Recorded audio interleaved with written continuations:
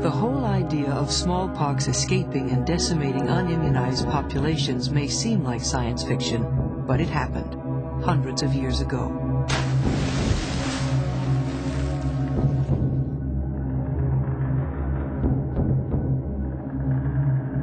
In 1519, Hernando Cortés invaded Mexico and conquered millions of Aztecs.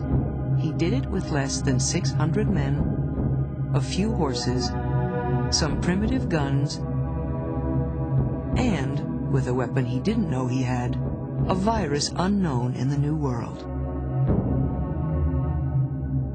The Aztecs and their immune systems were defenseless.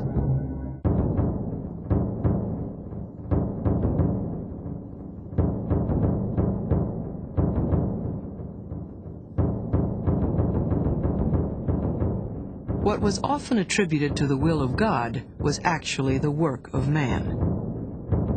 This time the transmission of the virus may not have been so innocent.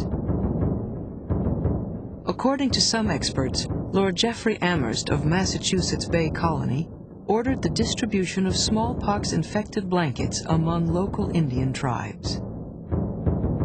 The age of exploration became a perfect vehicle for viruses.